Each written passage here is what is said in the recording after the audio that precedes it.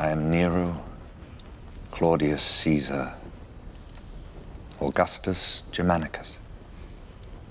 And we are not some shanty town that's going to apologetically shuffle off downstream. We are Rome.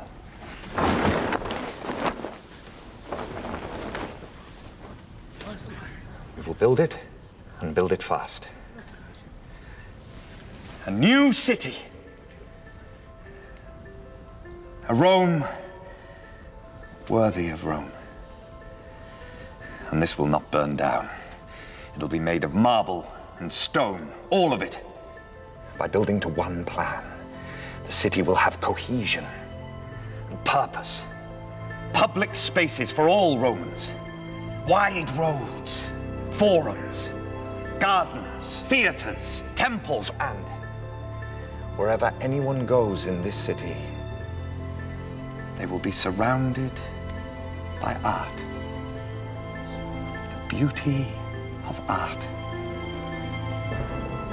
We are going nowhere. It's a wonderful thing. Your ancestors. I think in this room a few moments ago, Rome was saved.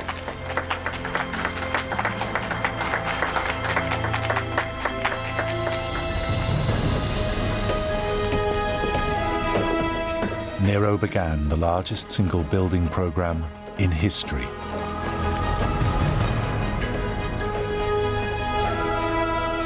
Precious metals and millions of tons of marble would be transported across the empire from Egypt, Greece, Spain, to adorn the imperial capital.